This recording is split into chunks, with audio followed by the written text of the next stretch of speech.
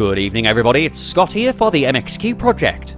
Now you may remember from last week that I did a video review on the Beelink S1 Mini PC running Windows 10. I also briefly touched upon the fact that this device fully supports Ubuntu 17 as well, which means that when you buy this, you can choose what operating system you wish to have. So you can choose to have it come with Windows 10 installed, or you can choose to have it come with Ubuntu 17 installed. It gives you that option. So I've gone out and got the Ubuntu firmware for this box, and it comes courtesy of a developer known as Linuxium. His links will be in the description to all his stuff. He does a lot of Linux porting and ports it to various different devices. So I'm going to load that up today and just give a very basic overview of what you can expect running Ubuntu 17 on the Beelink S1 Mini PC. So, for those of you who are familiar with Ubuntu, you'll know this inside out, but for those of you who aren't, this is the Ubuntu Desktop. It's running very well. I've just booted it from the USB stick and I'm using it in live USB mode, so it's still acting as a full Linux distribution, as I don't have time to install it directly to my box just now, but you can go ahead from here and install it to your box if you so wish to.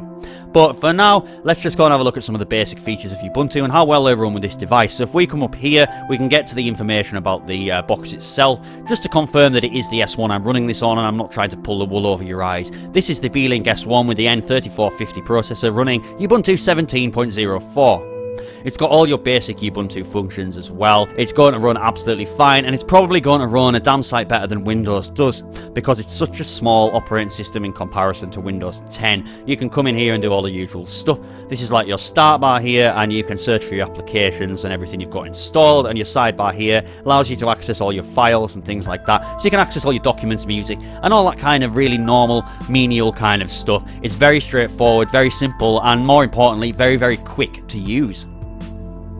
And here is the Ubuntu Software Center. This is where you can come and download and install various pieces of software that you would need to install. It's got various things on there, like a few games and browsers and things like that. It's an easier alternative to using the command line, which I've just opened up here, where you would type something like sudo apt-get install and then whatever you wanted to install. So if you're not feeling very brave or you're not very tech savvy when it comes to Ubuntu terminal commands, then you can open this Software Center up and just basically search for what you need, and you should get all the basics in there. If we just have a quick look around, you get games and things like that, and various Office apps, web browsers, and all them kind of things that you would use for everyday sort of tasks on your computer. Here I am on LibreOffice Writer. It's part of the LibreOffice package that you get pre-installed with the Ubuntu operating system. It's a very comprehensive and lightweight Office program, or set of programs rather. I'm using the word processing one right now. You can see me typing along on the screen, but you also get ones for creating PowerPoint presentations, spreadsheets, and all that kind of stuff. So pretty straightforward, but again, it runs really, really well on this device. I've gone ahead and opened up Firefox, which is the standard web browser that comes with Ubuntu operating systems, and it seems to be running very, very well. So if we just go ahead and go to MXQproject.com, and we'll see how well our website loads up and things. And as you can see, it's loaded up pretty quickly. Of course, that's going to be dependent on your internet connection, of course, but it's very smooth. Everything is displaying correctly and as we intended it to, which is nice. So if we scroll down a bit now and we look at one of the articles, just as an example, we can go up and down the article, as you can see, and let's try and play this embedded YouTube video.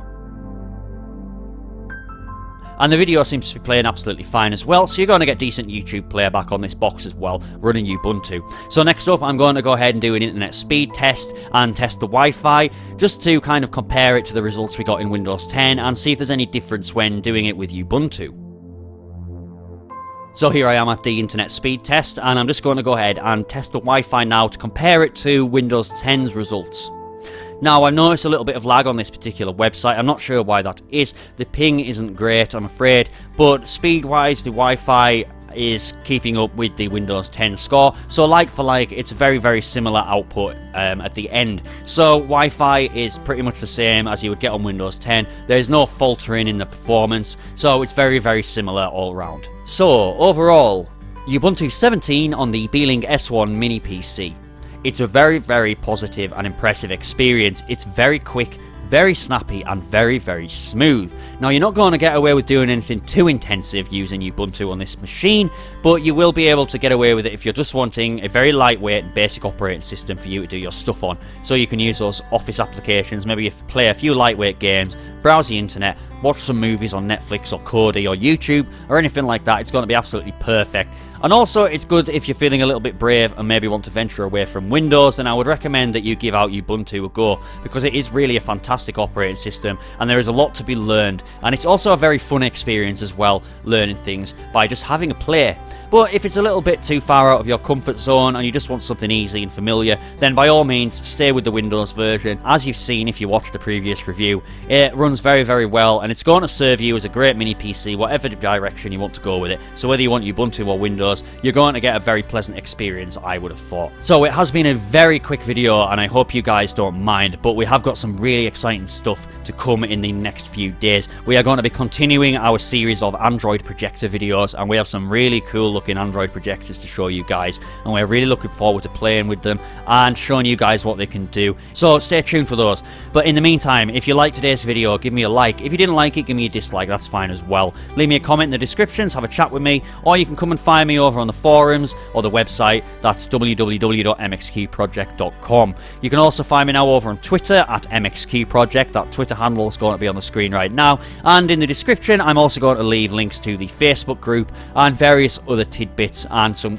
links to other cool stuff as well. So be sure to check out the description and come and find us on Facebook as well. I have been Scott, you have been watching the MXQ Project, and I shall see you in the next video.